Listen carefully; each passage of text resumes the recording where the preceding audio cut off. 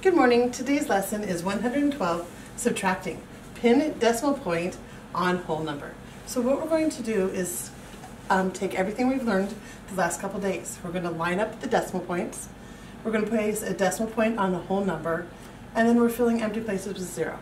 And we're going to do this to be able to subtract a whole number and a decimal. So for instance, our first problem that they do in our book, I'm on page 427. Now I'm on page 428. And once again, if you don't have your journals with you, make sure and go grab it. Just push pause and come back. Okay, so these are the rules when we're doing this today, and we'll follow them. For example, they give us 3 minus 1.23. And what we need to do first is line up our decimals. Okay, well, what do we do when we don't have a decimal here? We place it right there.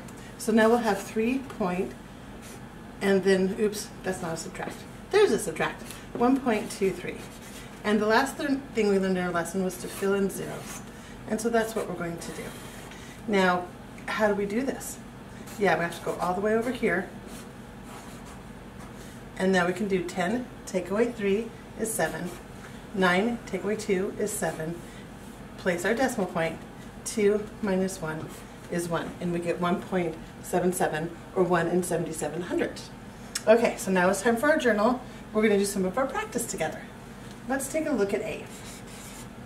A, we have 3, and where are we going to put the decimal for this?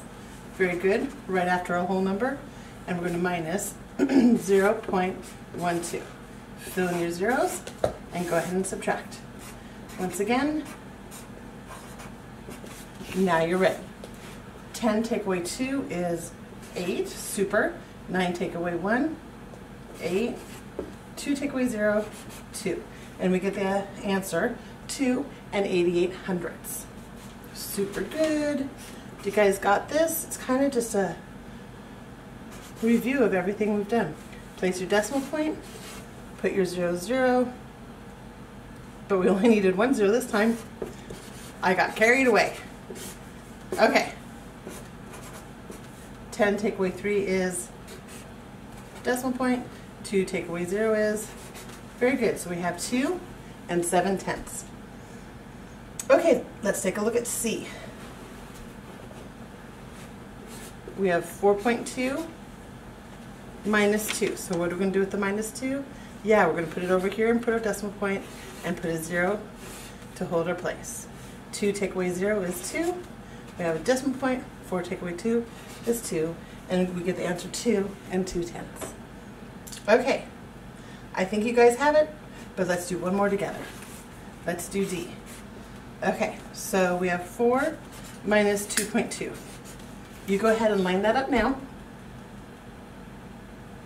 Okay, how does it look? Did you put your decimal point here?